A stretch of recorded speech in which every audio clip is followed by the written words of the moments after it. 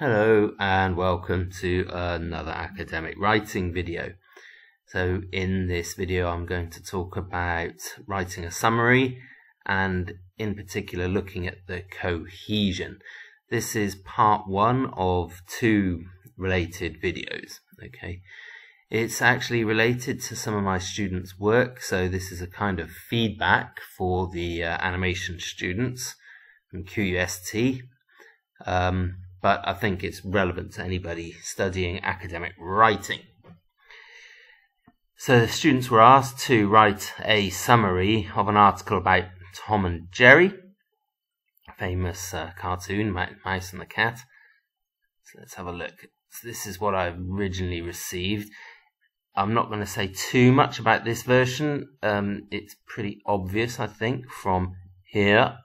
It's not really the right format. This is a numerical list. It's not really a summary. I would ideally expect a summary to be written in paragraphs. So the first thing I did was change it into paragraphs. So here's the paragraph version, and this is what I'm going to comment on and correct in this video. So let's go through line at a time. So first of all, Tom and Terry. Please be careful, everybody, with names. It's Jerry, have been part of the backdrop to our lives. Our lives? Whose lives?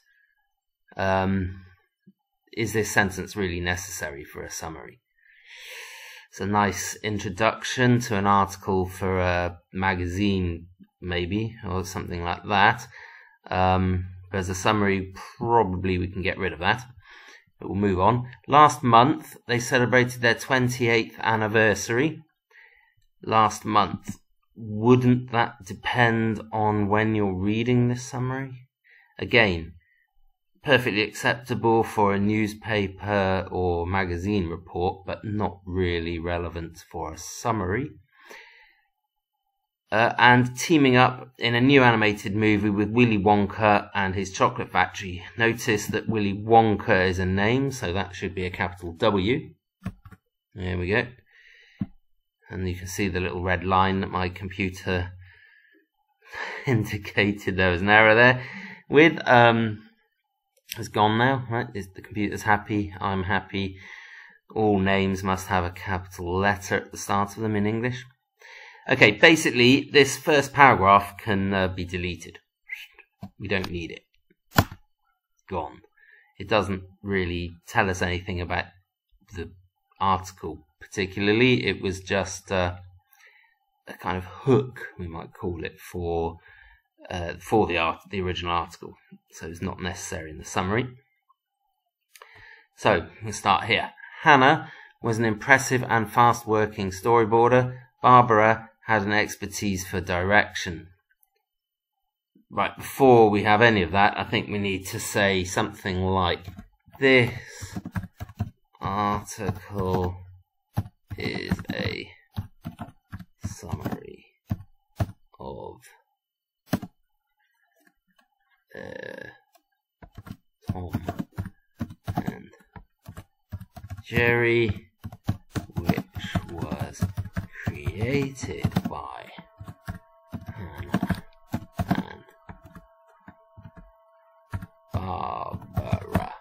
Now notice, without a sentence something like that, first of all, we don't know that it's about Tom and Jerry, so obviously we have to include that in, having deleted the previous paragraph. But also, we need to know that it was created by Hannah and Barbara before you tell us who Hannah and Barbara are. Right? So this is what I'm talking about with cohesion. Okay, cohesion. You can't just introduce Hannah was impressive, fast-working storyboarder, Barbara had an expertise in direction without telling me why you're telling me about Hannah and Barbara. Right? You must do that before you introduce who they are and what they were doing. Okay. Hannah cooperated with Barbara. Their cooperation was not going well, but okay, this is a punctuation or grammar problem, however you want to look at it. But the project was approved by their boss. Now, you could argue that this bit isn't really necessary. the main thing is that they cooperated, right? Hannah cooperated with Barbara. In fact, I would change it to this. Hannah cooperated with Barbara, and the project was approved by their boss. Which project? And the Tom and Jerry project was approved by their boss. Now this is much better. Now, I mean, it could still be improved, but at least it makes sense. The cohesion is there, right? I'll post up, along with this video, I'll post up the original and my corrections so that you can see how I've changed it to make the cohesion work better. Let's look at this second paragraph. The cartoon features the playful rivalry between cat and mouse, with a weird bit of punctuation there.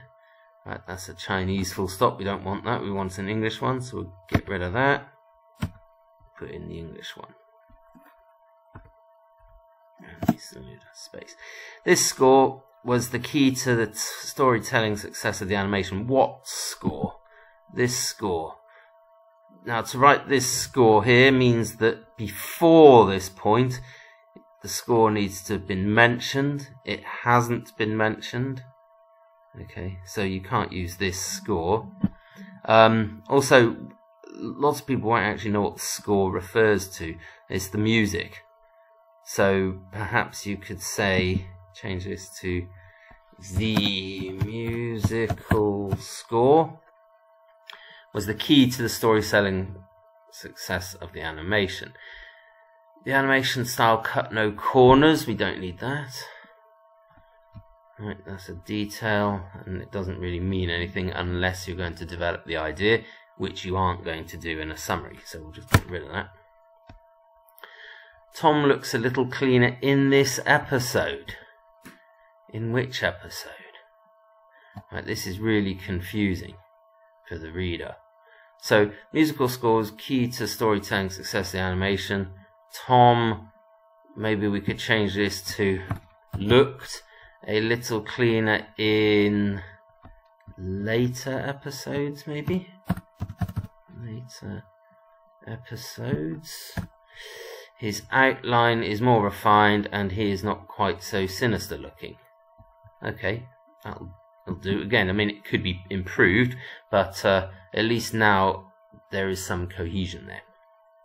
Okay, next paragraph. Tom and Jerry. Can you tell me what's wrong with this before I tell you? Yeah, that's right. It's a name. Names require capital letters. Tom and Jerry won an Oscar in 1943. With America at war, the short takes on a military theme. Okay. It could be seen as a campaign. The it isn't very good here. Okay, with America at war, the short takes on a military theme. It. Is that really it? Academic writing would prefer us to use this. This could be seen as a campaign. Could make it better as well. Add greater cohesion by linking this sentence to this one better. By showing that it's a result. By adding a word. This could therefore be seen as a campaign. Okay, so this and therefore work together to make this sentence link to this one, which is what cohesion is all about, making the sentences link together better. And if the sentence is linked together better, then the ideas linked together better, and it's just much easier for the reader to read your work. In 1955, Quimby left his role as producer. This did result in, we can make this easier. I guess this came from the original article, so it's probably written like this for stylistic reasons, but we can make it much clearer here. This resulted in a slight dip in the quality, unfortunately. These cartoons do very much feel of their time, and there's a run-on sentence here. So let's fix that. Okay. These cartoons do very much feel of their time and do not capture the essence of Hanna-Barbera. You can tell me what's wrong with this. That's right, it should be a capital letter. And it's actually Barbara. The plug was pulled on this version. Okay, again here we could make this link a little bit better by adding either another therefore the plug was pulled on this version, or just a very easy so the plug was pulled on this version. Notice that this paragraph has a lot of sort of idiomatic phrases in there, really very much feel of their time, do not capture the essence of it. The plug was pulled. You could probably make that you can reword it to make it a little bit easier for people who might not be familiar with those expressions. I think they're lifted directly from the magazine article that the students were summarizing. So yeah, please, if you understand it, do try to paraphrase some of the language to make it clearer. Finally, these characters are developed into games. Finally, it's safe to, I think the finally probably could go at the start of the paragraph. Finally, these characters, right, are is wrong, have been, that's just the tense thing, have been developed into games. Let's try making it just one sentence. And it's safe to say the appeal of their cat and mouse antics. Whose cat and mouse antics? The characters. Okay, that's okay. We'll let that stand. Appeal of their cat and mouse antics endures. Okay. It's now fairly coherent. As I say, it could be better, and in part 2 I will look at a better summary and we can look at the cohesion in that. But hopefully that's helped you understand a little bit of how cohesion works and how cohesion can be improved in your writing. Okay.